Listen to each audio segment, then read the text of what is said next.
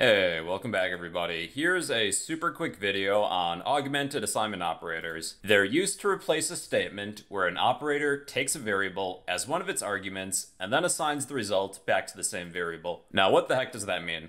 Okay, so let's say that we need to increment the value of x by 1. Without using an increment operator, we could say x equals x plus 1.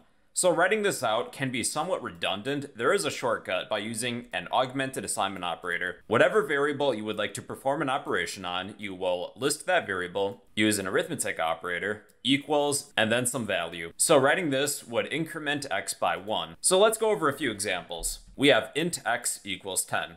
So I could write x equals x plus 2 to increment x by 2, right? Or I could say, as a shortcut, x plus equals 2, and that will do the same thing. And that's 12. Now let's try minus.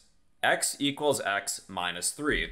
Using the augmented assignment operator, that would be x minus equals 3, which is 7. What about x equals x times 4? Well, that would be x times equals 4. X times 4 is 40. And division.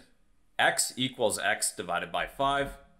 The augmented assignment operator of this equation is x divided by equals 5, which is 2. And lastly, modulus. So what about x equals x modulus 2? That would be x modulus equals 2.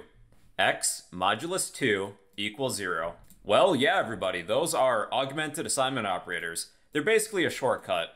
They're used to replace a statement where an operator takes a variable as one of its arguments and then assigns the result back to the same variable. It's a shortcut. If this video helped you out, you can help me out by smashing that like button, leave a random comment down below, and subscribe if you'd like to become a fellow bro.